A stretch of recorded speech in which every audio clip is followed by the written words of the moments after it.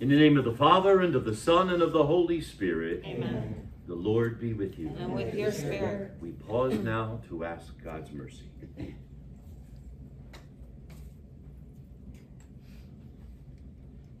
Lord, in your love and compassion, hear us and forgive us our sins as we call out to you, Lord, have mercy. Lord, have mercy. Christ, have mercy. Christ, have mercy. Lord, have mercy. Lord, have mercy. May Almighty God have mercy on us, forgive us our sins, and bring us to everlasting life. Amen.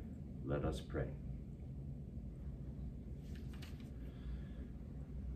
O God, who gave Saints Cornelius and Cyprian to your people as diligent shepherds and valiant martyrs, grant that through their intercession we may be strengthened in faith and constancy and spend ourselves without reserve for the unity of the Church. We ask this through our Lord Jesus Christ, your Son, who lives and reigns with you in the unity of the Holy Spirit, one God, forever and ever. Amen.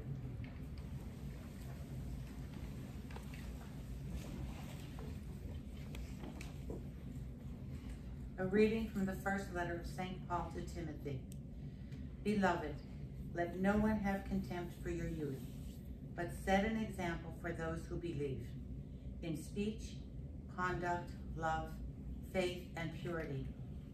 Until I arrive, attend to the reading, exhortation, and teaching.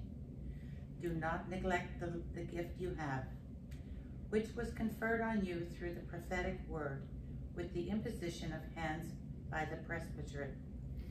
Be diligent in these matters, be absorbed in them, so that your progress may be evident to everyone. Attend to yourself and to your teaching. Persevere in both tasks, for by doing so you will save both yourself and those who listen to you. The word of the Lord. Thanks be to God. How great are the works of the Lord! How great are the works of the Lord! The works of his hands are faithful and just. Sure are all his precepts, reliable forever and ever, wrought in truth and equity. How great are the works of the Lord! He has sent deliverance to his people. He has ratified his covenant forever. Holy and awesome is his name. How great are the works of the Lord! The fear of the Lord is the beginning of wisdom. Prudent are all who live by it. His praise endures forever. How great are the works of the Lord!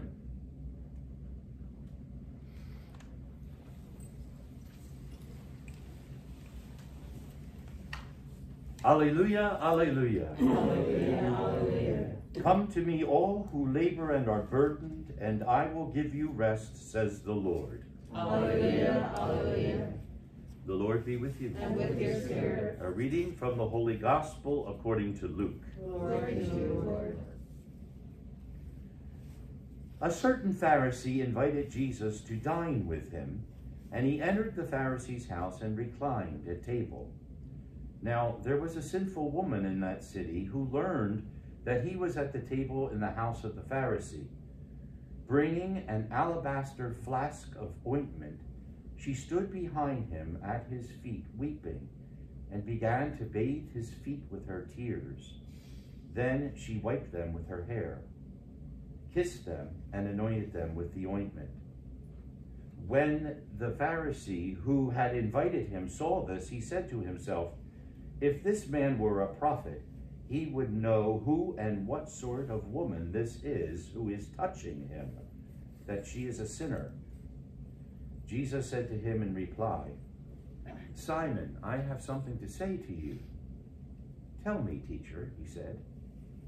"Two people were in debt to a certain creditor. One owed 500 days' wages, and the other owed 50. Since they were unable to repay the debt, he forgave it for both. Which of them will love him more?" Simon said in reply, "The one, I suppose, whose larger debt was forgiven." He said to him, "You have judged rightly." Then he turned to the woman and said to Simon, "Do you see this woman? When I entered your house, you did not give me water for my feet, but she has bathed them with her tears and wiped them with her hair. You did not give me a kiss, but she has not ceased kissing my feet since the time I entered. You did not anoint my head with oil, but she anointed my feet with ointment. So I tell you, her many sins have been forgiven, hence she has shown great love. But the one to whom little is given loves little. He said to her, your sins are forgiven. The others at table said to themselves, who is this who even forgives sin? But he said to the woman, your faith has saved you. Go in peace. The Gospel of the Lord. Praise to you, Lord Jesus Christ. Jesus teaches the Pharisee and all of us that forgiveness is also reflected in a response of gratitude and love towards God. Even more so, faith creates one to pour out their heart and their soul, asking for that forgiveness, as this woman did by her actions. To the one who has been forgiven much, to this one love is given much. So we ask the Lord to help us always to not judge others, but to also seek forgiveness, and the forgiveness that we receive, that it would be repaid in kind with love of God and love and service of our neighbor. Let us stand to pray. Trusting in the love that empowers us to bear witness in the world, we bring our petitions to God. For all members of the Church, may Christ conform us ever more closely to himself. Let us pray to the Lord. Lord, hear our prayer. For civic leaders, may God open their hearts and lead them to greater compassion and selflessness in their service. Let us pray to the Lord. Lord, hear our prayer. For those who struggle to trust in God's love, may they encounter the mercy and tenderness of Christ. Let us pray to the Lord. Lord, hear our prayer. For this community of faith, may we have the grace to know God's will and follow it freely. Let us pray to the Lord. Lord, hear our prayer. For those who have passed away, may they rest in the peace of God's embrace, most especially for Burton Dale Austin, being remembered at this Mass. We pray to the Lord. Lord, hear our prayer. For whom else shall we pray? For my brother BJ. Lord, hear our prayer. For my husband, Joe. Lord, hear our prayer. Pray for the Doherty family as they bury their father and husband, Joe, tomorrow, and for the Moody family as Richard is being buried on Saturday. Let us pray to the Lord. Lord, hear our prayer. For a friend named is Paul, who went in the hospital with COVID, and his two children who also have COVID, very young. They're in Ohio. Please pray for them. Lord, hear our prayer. God of mercy, hear these prayers we offer you today, for we ask them through Christ our Lord. Amen.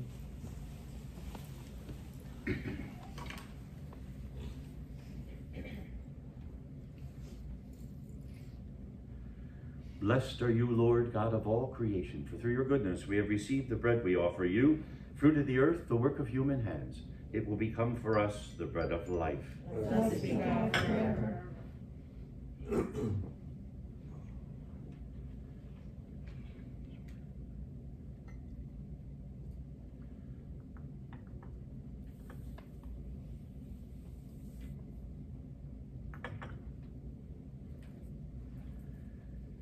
Blessed are you, Lord, God of all creation, for through your goodness we have received the wine we offer you, fruit of the vine, the work of human hands. It will become for us our spiritual drink. Blessed be God forever.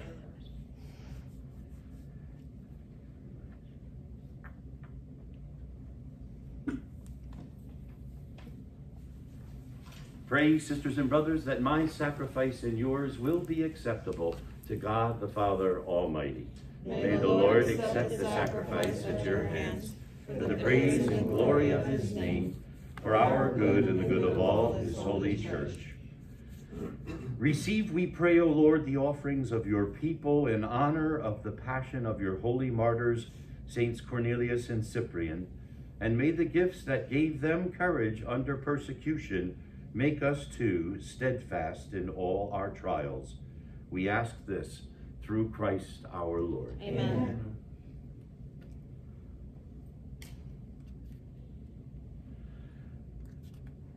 Sorry about that.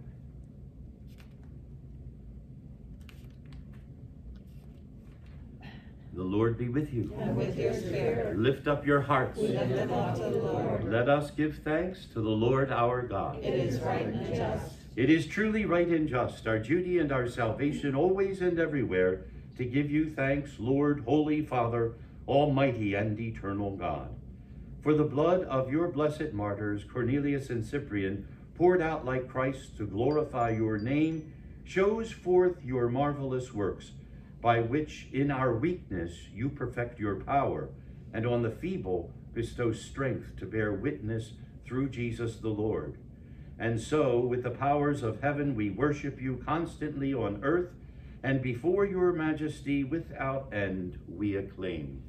Holy, holy, holy, Lord God of hosts, heaven and earth are full of your glory.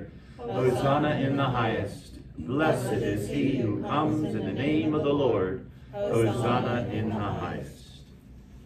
You are indeed holy, O Lord, the fount of all holiness. Make holy, therefore, these gifts, we pray, by sending down your Spirit upon them like the dewfall, so that they may become for us the body and blood of our Lord Jesus Christ. At the time he was betrayed and entered willingly into his passion, he took bread, and giving you thanks, he gave it to his disciples, saying, "Take this, all of you, and eat of it, for this is my body, which will be given up for you."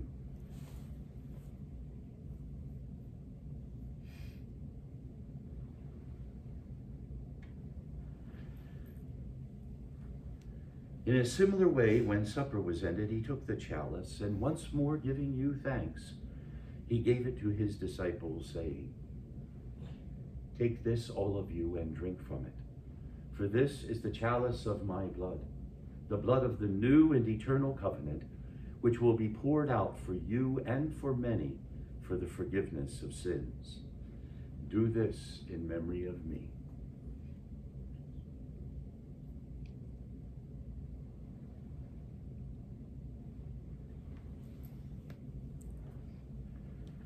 The mystery of faith. When we eat this bread and drink this cup, we proclaim your death, O Lord, until you come again. Therefore, as we celebrate the memorial of his death and resurrection, we offer you, Lord, the bread of life and the chalice of salvation, giving thanks that you have held us worthy to be in your presence and minister to you. Humbly we pray that, partaking of the body and blood of Christ, we may be gathered into one by the Holy Spirit. Remember, Lord, your church spread throughout the world, and bring her to the fullness of charity, together with Francis, our Pope, William, our Bishop, and all the men and women who serve the church. Remember also our sisters and brothers who have fallen asleep in the hope of the resurrection, and all who have died in your mercy, especially Burton being remembered at this Mass. Welcome them into the light of your face. Have mercy on us all, we pray, that with the Blessed Virgin Mary, Mother of God, with St. Joseph, her most chaste spouse, with the blessed apostles, and with all the saints who have pleased you throughout the ages, we may merit to be co-heirs to eternal life, and may praise and glorify you through your Son, Jesus Christ.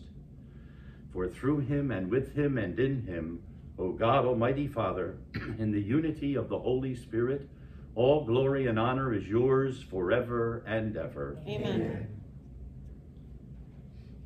Together we pray, Our Father, who art in heaven, hallowed be thy name.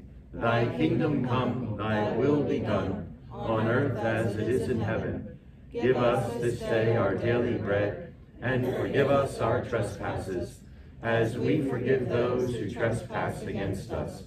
And lead us not into temptation, but deliver us from evil. Deliver us, Lord, we pray, from every evil. Graciously grant peace in our days, that by the help of your mercy we may be always free from sin and safe from all distress, as we await the blessed hope, the coming of our Savior, Jesus Christ.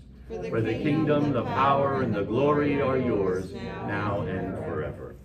Lord Jesus Christ, you said to your apostles, peace I leave with you, my peace I give you. Look not on our sins, but on the faith of your church, and graciously grant us peace and unity in accordance with your will, who live and reign forever and ever. Amen. The peace of the Lord be with you always. And with your spirit. Let us offer each other a sign of peace.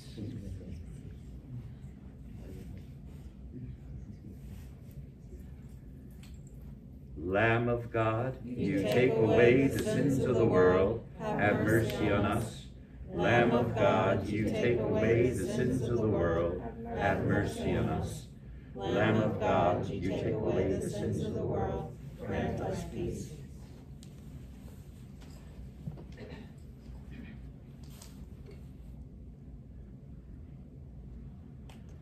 Behold the Lamb of God. Behold him who takes away the sins of the world. Blessed are those who are called to the supper of the Lamb. Lord, I am not worthy that you should enter under my roof, but only say the word, and my soul shall be healed.